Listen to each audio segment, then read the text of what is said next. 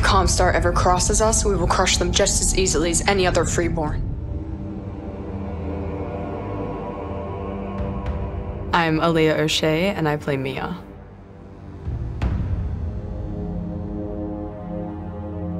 I think to get into the persona of Mia, when I step into the room, I really have to know what's going on in the scene and what I want out of it. Mia is fierce, she's loyal, she's determined, and she's very serious. Kill or be killed. So having that clarity for myself allows me to fully invest in the scene and keep it immersive for the gamers.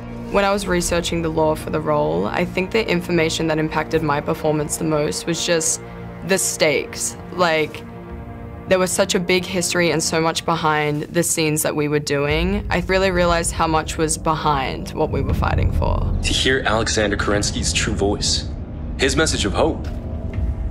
He was on the right side of history. He knew the great houses were on the verge of tearing themselves apart. I think for the fans, what I hope really resonates with them is I think we can all relate to really deeply caring about something and doing anything you can to protect it. Does it matter?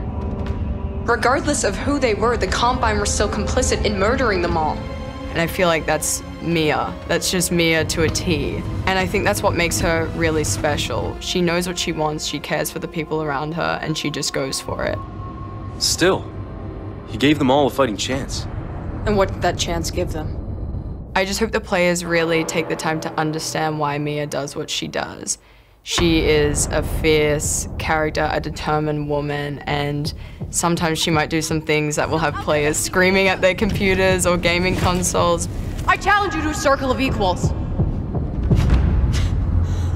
But she knows what she's doing and she knows what she's trying to get.